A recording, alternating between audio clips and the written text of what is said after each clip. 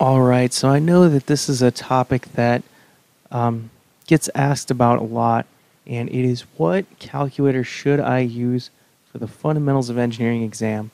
And I wanted to go over two of the calculators that I used during my studies for the exam. So if you go to the NCEES website, it's got a list of approved calculators, and this is going to be checked on your way in.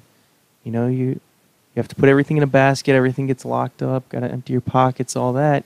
And they're going to check your calculator. So you want to definitely make sure that not only on test day are you bringing an approved calculator, but you also want to make sure that this is a calculator that you're practicing with. It's very important because you need to know this calculator very well.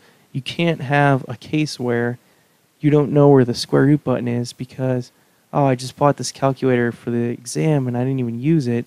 Now I got to waste valuable exam time looking for simple functions on the calculator. You can't have that.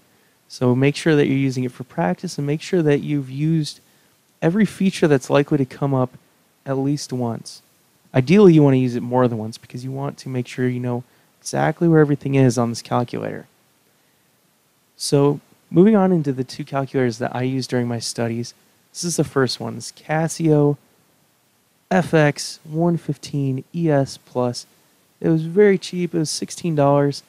Not a bad calculator overall. I used this for probably, I don't know, I used it for maybe a week. It just was not my cup of tea.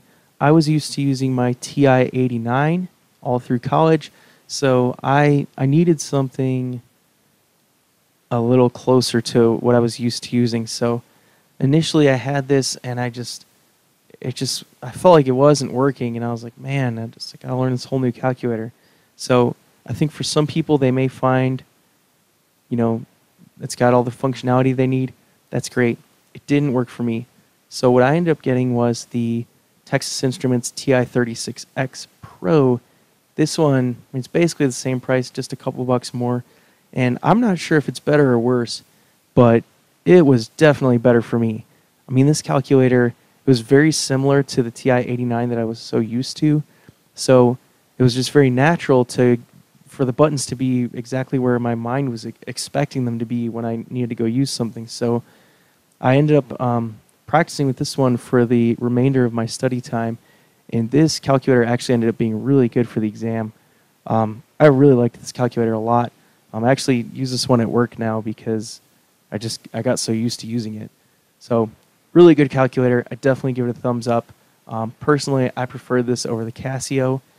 But to each his own. I think that you'll just have to see what works for you. I do think that if you're already used to using a TI calculator, that this one is going to just come more naturally to you in using it. So the reason I chose these two calculators to go over is because these are the two that I saw a lot of videos on. I think these are the two most common two calculators that people use for the FE. So, if you've got another one that you want to check out, by all means, just make sure it's on the approved list.